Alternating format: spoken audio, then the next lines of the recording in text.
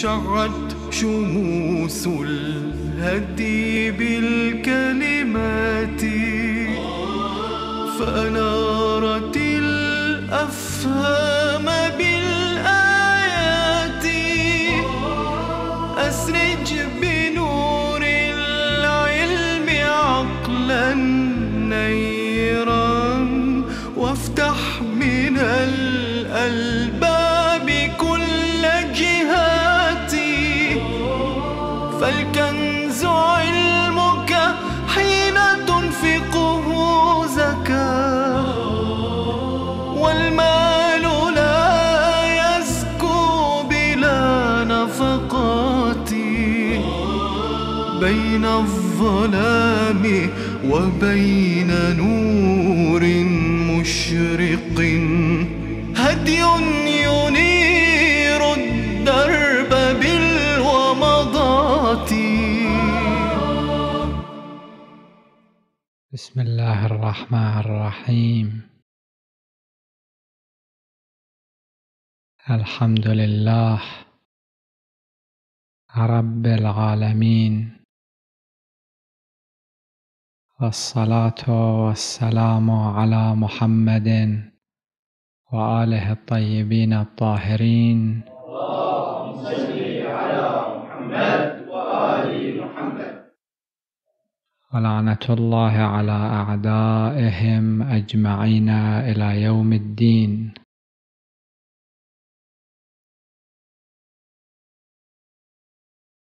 ثلاث كلمات.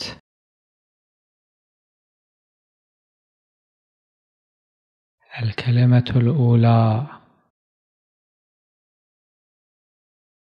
تحويل العواطف إلى قناعات. هنالك فرق كبير بين العواطف وبين القناعات. العواطف تتعلق بالقلب، والقناعات تتعلق بالعقل.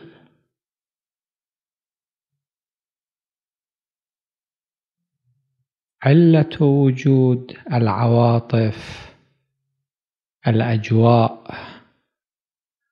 يأتي هنالك جو عام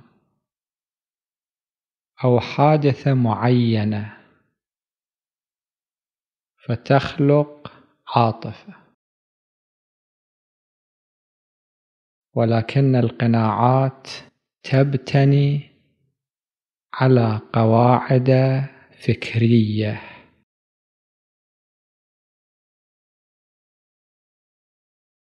العواطف مؤقتة، عندما ذلك الجو ينتهي العاطفة تنتهي، ولكن القناعات تتصف بصفة الثبات، ثابت. بتشوفون واحد 80 عام يمشي في خط معين، لا يؤثر فيه مرض ولا شيخوخة. العلامة الأميني رحمه الله عليه أو مؤلف العبقات يقولون كان يطالع واقفا للدفاع عن الحق، للدفاع عن أمير المؤمنين صلوات الله عليه حتى يتعب، ثم يطالع قاعدا حتى يتعب، ثم يطالع نائما على جنبه الأيمن وعلى جنبه الأيسر وعلى قفاه حتى يتعب. يمكن 80 عام واحد يركض في خط معين. لماذا؟ لأنه عنده قناعة العاطفة مؤقتة تبرد، بينما القناعة ثابتة. الآن بحمد الله تعالى هنالك عاطفة دينية قوية تجدونها تلاحظونها. هنالك انشداد إلى الدين، هنالك حب وهنالك علاقة بالدين. وبما يرتبط بالدين وظيفتنا نحن كل واحد منا أن نحول هذه العاطفة إلى قناعة ثابتة، اقتناع، إيمان. أمثل لكم بمثال. عندكم طفل في بيتكم، هذه القاعدة التي ذكرت تنطبق على المجتمع الصغير يعني العائلة، وعلى المجتمع الكبير.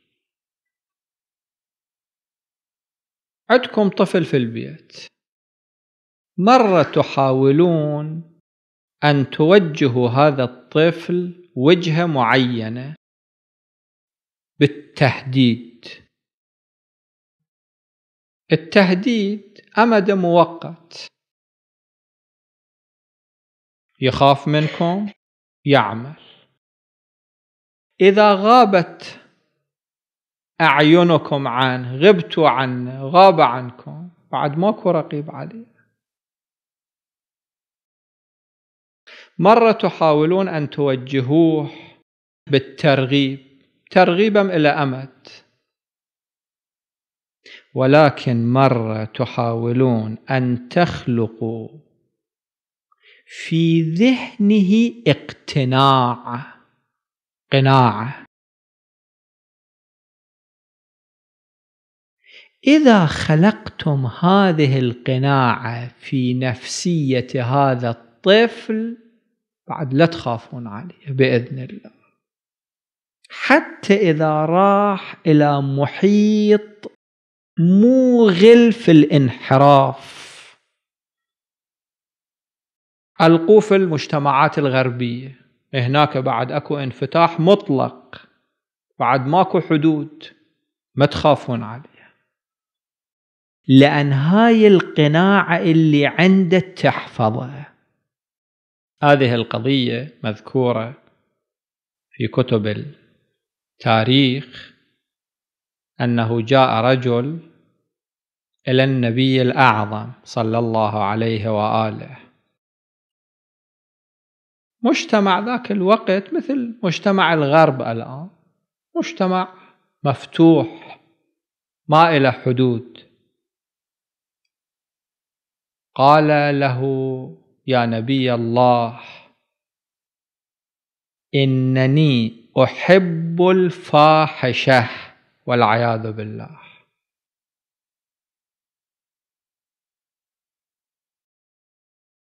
الذين كانوا عند النبي نهروه: شنو هذا الكلام؟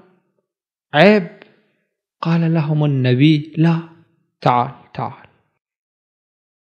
لا تعالجوا القضايا بالنهر والردع والضرب. الردع هو آخر الدواء الكي، هاي ضرورة. النبي قال: تعال.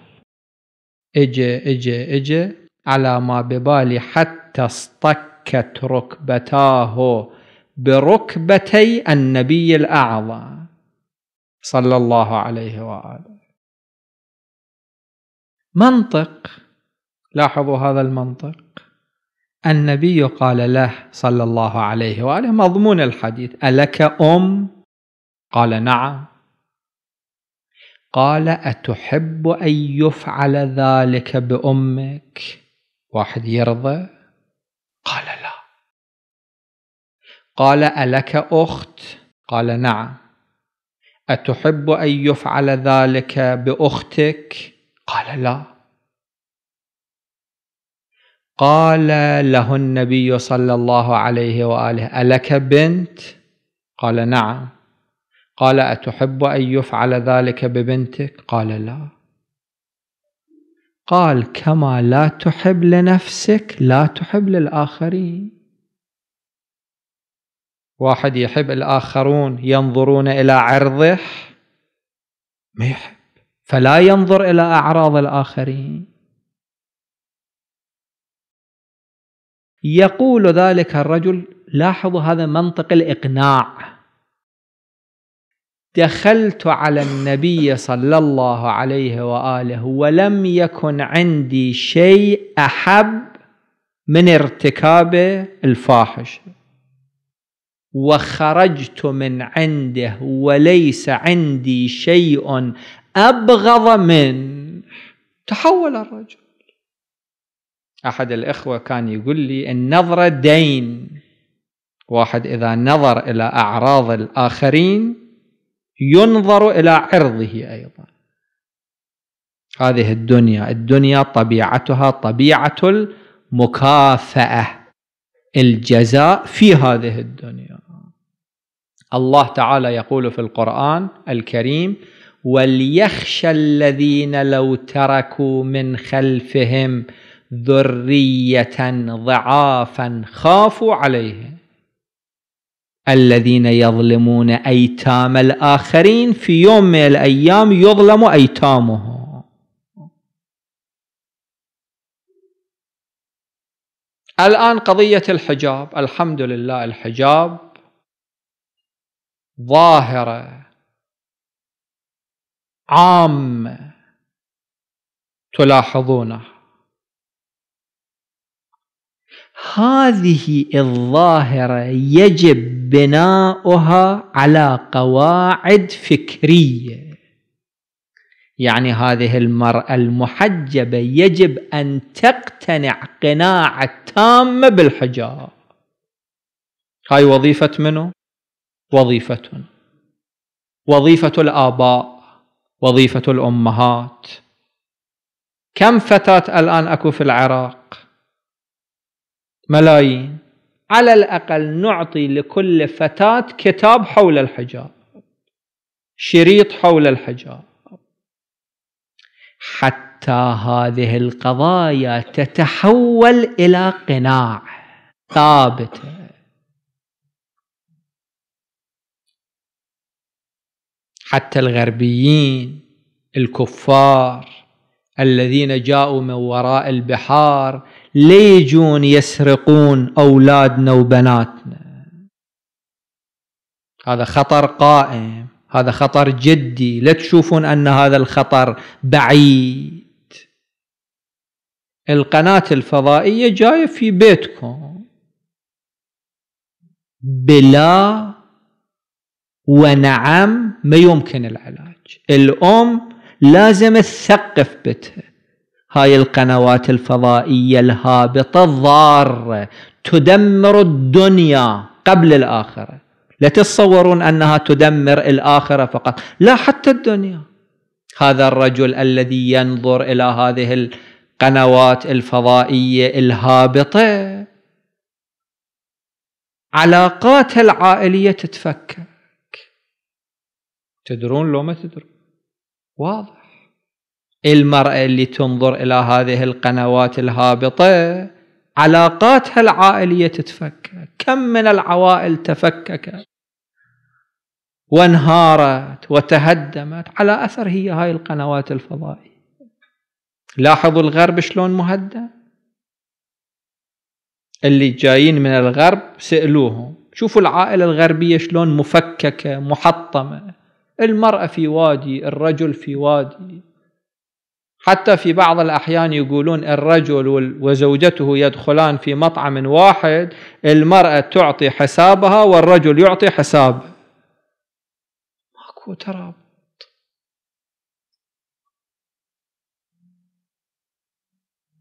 أحد الإخوة كان في إحدى البلاد الغربية، قال في ليلة شاتية باردة شفنا امرأة عجوزة ترتجف من البرد.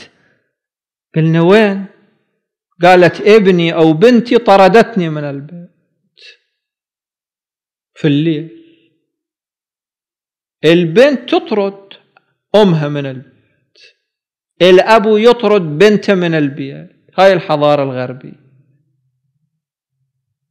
إحنا يجب أن لا نكتفي بمنطق لا ونعم، إقناع يحتاج. واحد يقعد، أكو هنالك حواجز بين الآباء والأمهات وبين بناتهم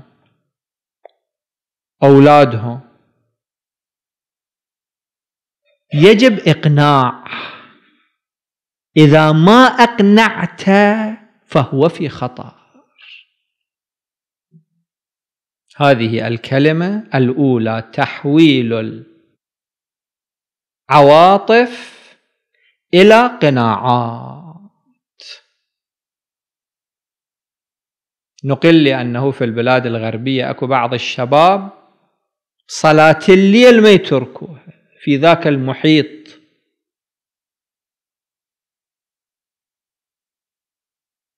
المليء بالانحراف. ليش؟ لأن يحمل قناعة. الكلمة الثانية، إطفاء الحرائق.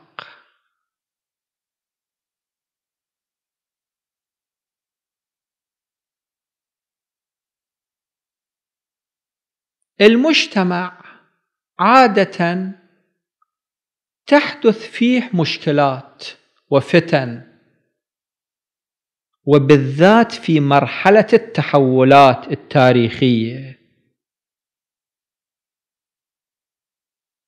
الآن في العراق تحول كبير، تحول تاريخي. هذه المحنة العظمى اللي كانت الله تعالى نجى المؤمنين منها، وهذا فضل من الله كبير. الآن فترة تحول.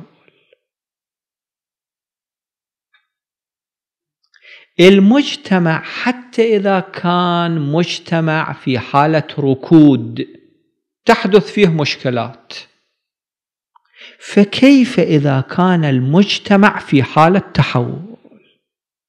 الأفراد لهم ثلاثة مواقف. بعض الأفراد يغذون الفتن الاجتماعية، طبيعة تخريب عندهم، يحرك هذا ضد ذاك، ذاك ضد هذا، الرجل ضد المرأة، المرأة ضد الرجل. بعض الأفراد عندهم موقف المتفرج، الوقوف على التل كما قاله ذلك الرجل، تفرج أنا شعلي. وأكو بعض الأفراد يحاولون أن يتدخلوا، يخلون ما يوجههم لحل المشاكل. النبي الأعظم صلى الله عليه وآله هو بذاته كان يتدخل لحل المشكلات الاجتماعية. أمير المؤمنين صلوات الله عليه بذاته كان يتدخل لحل المشكلات الاجتماعية.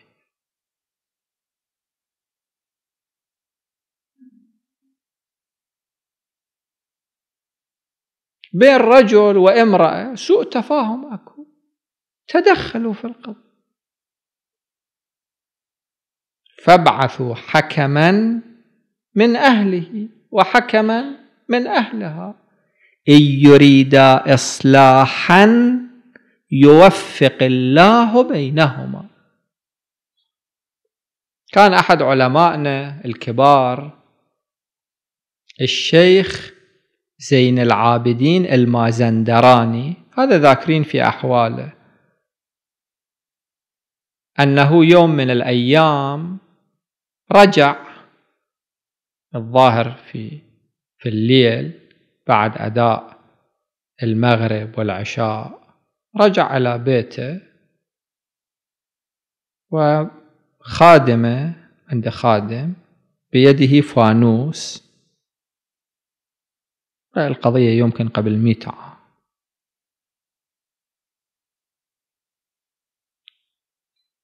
الخادم ينقل: وإذا بامرأة في الطريق توقف الشيخ، عالم كبير يمكن مرجع تقليد كان، وتتحدث وتسارح.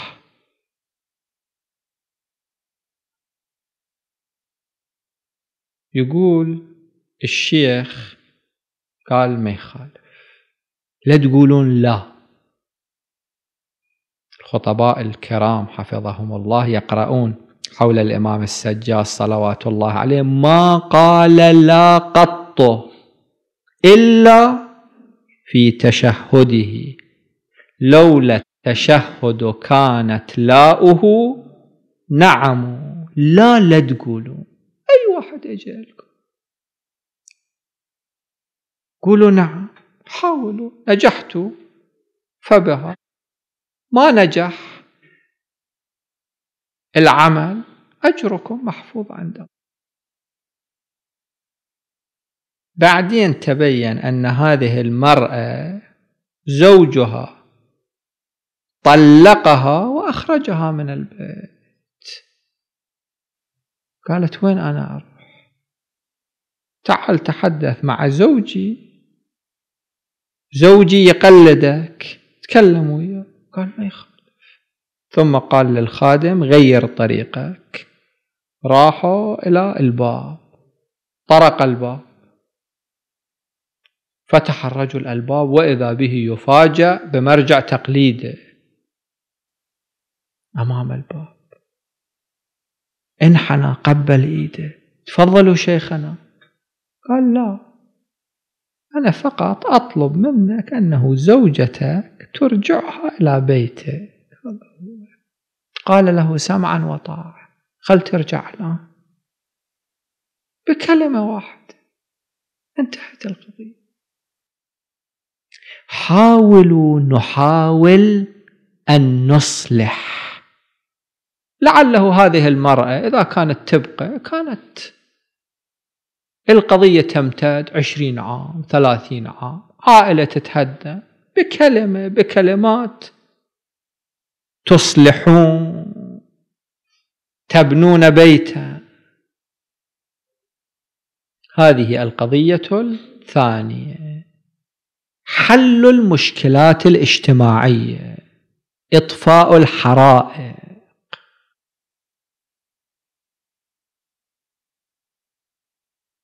الكلمة الثالثة والأخيرة: ملء الفراغات.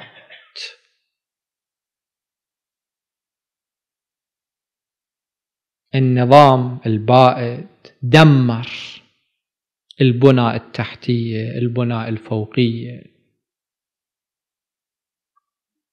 وسلمكم عراق مدمر. الفراغات تمثل منافذ للشيطان. الشيطان شلون ينفذ؟ بالفراغات. واحد يحاول أن يملأ هذه الفراغات. كم يتيم الآن أكو بالعراق؟ كم يتيم؟ قرأت في مكان قبل أيام يذكر أنه 5 ملايين يتيم ويتيمة أكو في العراق. تدرون حالة اليتيم؟ إحنا كل واحد منا مشبع من الناحية العاطفية. فرد اللي عنده أبو عنده أم عاش في ظلهما،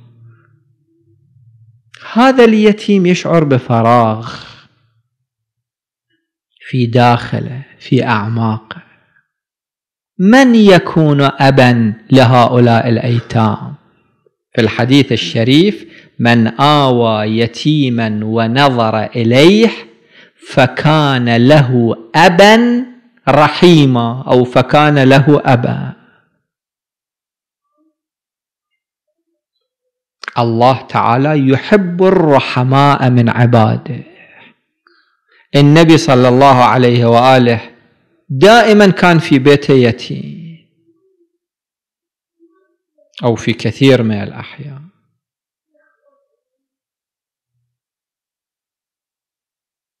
هذا فراغ يجب أن يملأ. من يملأه؟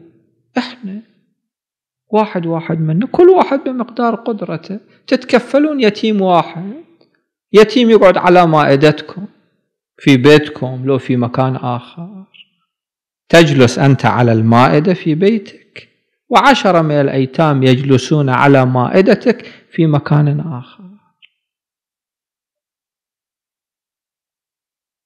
كم أرملة الآن أكو في العراق؟ في تقرير رأيته قبل أيام 2,000,000 أرملة أكو في العراق.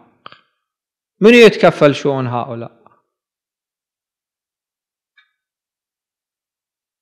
كم شاب عاطل عن العمل أكو في العراق؟ كم شاب؟ ملايين. من يتكفل هؤلاء؟ نحن ينبغي أن نهتم بذلك بمقدار الإمكان. الفقراء، الأيتام، المساكين، العاطلون. الذي يريد أن الله تعالى يرحمه ينبغي أن يرحم عباد الله.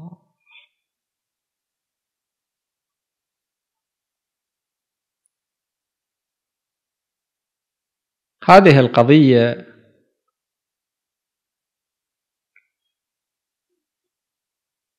منقولة في بعض الكتب، أنه واحد يقول كأنه كان في طريق مشهد، لعل القضية اتفقت في مدينة نيشابور.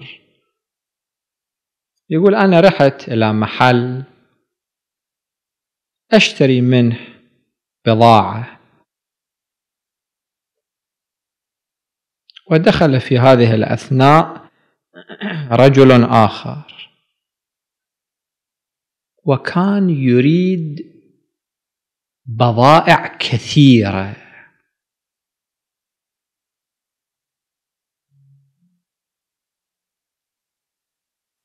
طبعا اللي عنده محل يفرح أن بضائعه تشترى.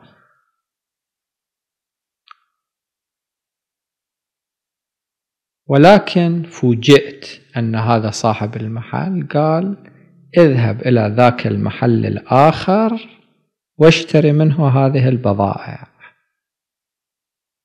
هذا ذهب إلى ذلك المحل الآخر واشترى منه تلك البضائع الكثيرة. يقول أنا تعجبت، قلت له لماذا لم تبع؟ ما كانت عندك هذه البضائع؟ قال ليش عندي. قلت له فلماذا حولته على المحل الآخر؟ قال في الواقع أنا اليوم الصبح عندما فتحت الدكان مضمون القضية رأيت أن هذا صاحب الدكان اللي في مقابلي مغموم. فقلت له لماذا أنت مغموم؟ قال لأنه أنا علي الدين يجب أن أؤديه وما عندي.